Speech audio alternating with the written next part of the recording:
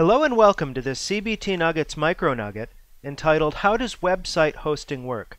My name is Tim Warner. Website hosting is a subscription-based plan for business or personal websites. It's up to you, of course, whether you're hanging an electronic or digital shingle for your business, or if you just have what's called a vanity website. Maybe you want your own blog, not under some other company's control like Blogger, but your own domain name. TimWarnerTech.com, for instance. That's my actual personal website. The purpose of this MicroNugget is to give you just the basics to get you started in hosting your own website. Now, subscription means, of course, that you're going to buy a year, 2 years, 3 years worth of access through a company who will actually host the website on their servers and make it available to your viewers. Now, in almost all cases, a website hosting plan is going to require the purchase of a domain name. TimWarnerTech.com is an example of a DNS domain name. This is the friendly name that your viewers will use to access your website, and you want to put a lot of thought into choosing your domain name. That could actually be the subject of its own MicroNugget, for that matter. These plans range from semi-automated to completely manual. Again, some companies, like GoDaddy, have all sorts of tutorials, helps, and methods, automated methods, for you to get a website that looks pretty good and actually has quite a few dynamic capabilities. Maybe the website supports e-commerce where you can process credit card orders. You write to a database, that would be a requirement of a blog, for instance, and you don't have to know a lick of HTML, CSS, FTP. You can do everything through the website and their wizards. Other web hosting providers are completely manual. That's the other extreme, which is going to be really the case only for those of us who work in IT full-time and who are comfortable building a website from scratch. Now, there's a range of website hosting providers in between those two extremes. The core skills involved for you, the website designer or the hosting customer, are first and foremost a web design aesthetic. You need to put a lot of planning into what you want your website's purpose to be, and then what it's going to look like and how usable it will be. Again, these are huge subjects. We're just barely scratching the surface in this MicroNugget. But the web design aesthetic, or your planning, is utterly crucial before you pull the trigger on a site. As far as the underlying technologies, we have things like XHTML and CSS. Now, basically, without getting too geeky on you, HTML is the markup language that determines the presentation layer of your content. CSS determines the styling of that content. There's a separation nowadays in web design to separate the look and the content itself. It's called semantic web design. FTP is a protocol that we use to transfer files from your computer to the website host. Again, some website hosting providers automate this and enable you to do your file transfer all from within a web browser. Others will have you use a separate FTP client utility. If you want your website to do heavy lifting, what's called a dynamic website, this is a database-driven website. That's going to require a little bit of skill in different relational database systems. MySQL happens to be among the most popular database platforms for website hosts. Programming languages like Active Server Pages, ASP.NET, or PHP are de facto nowadays,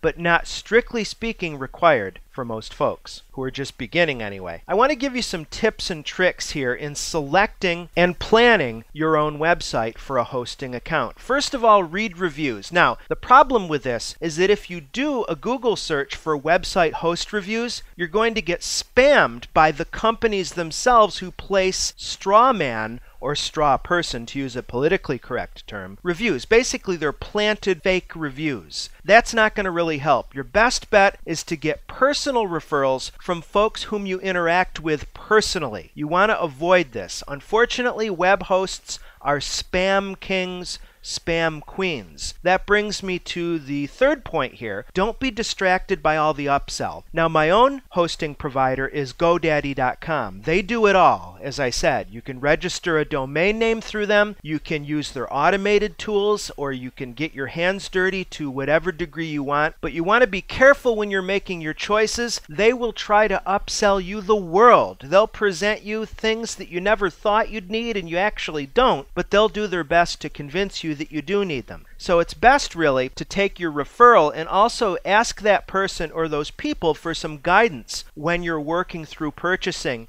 your domain name and your hosting plan. Speaking of which, you want to put a lot of thought into your domain name. You want to think about memorability. You want the name to be as short as possible and easy to remember as possible, but also unique and reflective of your business or personal website goals. Now, in 2012, 2013, as of this recording, chances are the name that you would prefer has already been purchased. So there's always some fishing involved to find a domain name that hasn't yet been purchased. Finally, prepare to perform research when you're troubleshooting. And you will be troubleshooting a lot, I can promise you, as you develop your website hosting plan. Google is your friend, and you will find excellent support links regardless of which website host you choose. Now, as I said, personally, I've had good luck with GoDaddy as long as you keep these tips and tricks in mind. I've also used Bluehost. I think they're pretty good as well. Now, of course, there are other web hosts that are great. This isn't a comprehensive list. This is simply a referral from me to you, and I hope you found it helpful. Well, that's it. I hope this has been informative for you, and I'd like to thank you for viewing.